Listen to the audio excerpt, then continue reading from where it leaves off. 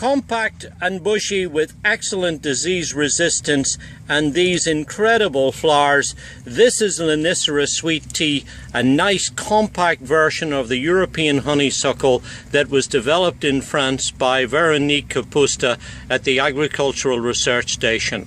Now this variety only grows to about 5 to 6 foot.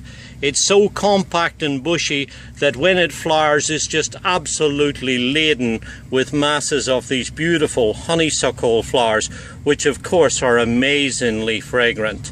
Particularly in the evening, these flowers, when they open with a creamy pink color, and then as they gradually age they take on more of a yellow shading. Now they flower in this early summer and then will often come back to give a nice little burst going into the autumn. If you want to keep it even more compact, you can give it a trim after it finishes flowering.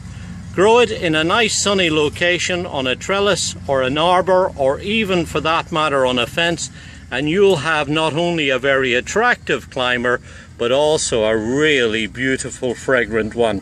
This is Lonicera Sweet Tea.